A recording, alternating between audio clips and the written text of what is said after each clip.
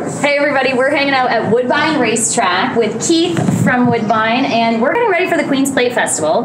And the Queen's Plate, somebody is very hungry for Shannon's hair. So this is Telekinesis.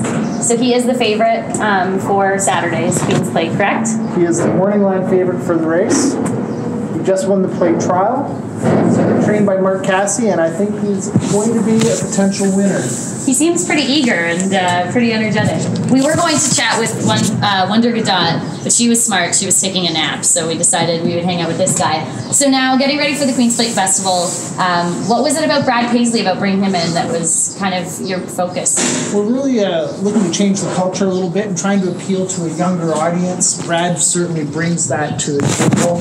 And I think there's just a good mesh between country music and horse racing. So we think that audience is really going to translate. So 3 o'clock post time on Friday, come out, watch a few races, and then stick around afterwards and enjoy the show. And then you guys are also supporting Canadian country music on Saturday with the Reklaws. Jenna and Stu are singing the anthem, which is very exciting. And then Sam on Saturday night. And so people can buy single day passes if they can't come out on Friday, correct? Yeah, it's a 3-day festival. So but if you want to come just the Friday and see Brad Paisley, you can do that.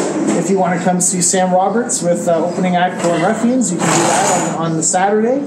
And on Sunday, it's more of a family day. You don't need the ticket to come in, but we'll have splashing boots for the kids. And there'll be a lot of games and face painting and things like that on site. Awesome. Well, we have a link for tickets on our Complete Country website. So it's the Queen's Plate Festival. We're here at Woodbine.